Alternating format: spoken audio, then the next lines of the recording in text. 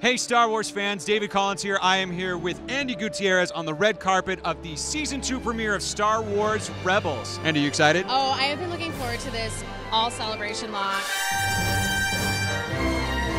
You had your panel earlier today where you debuted the new Season 2 trailer. How was the reaction in the room? It was amazing. I mean, honestly, it was more than we could have hoped for. One, I was just trying to receive everything that I had just seen because I had never seen the trailer, so that was cool in of itself.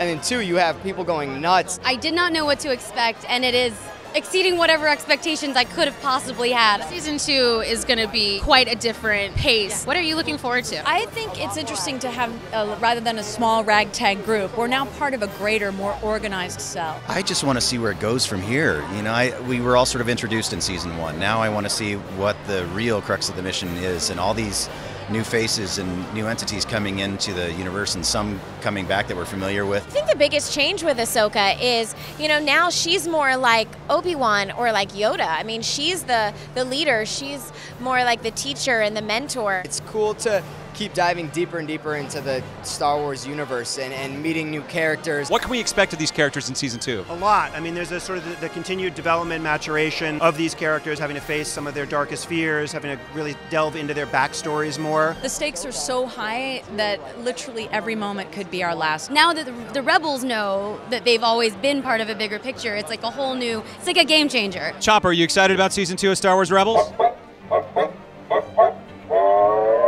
The Rebels cast, they are so wonderful. People, the fans are like incredible. I'm having a great time. I mean, it's so fun. As a fan, it's so exciting for me to be here in this time to witness all of this. There's such good vibes around Star Wars in general. I think people are primed for excitement. They're seeing characters they like return. It's just amazing. There's nothing to compare in all my years with Lucasfilm.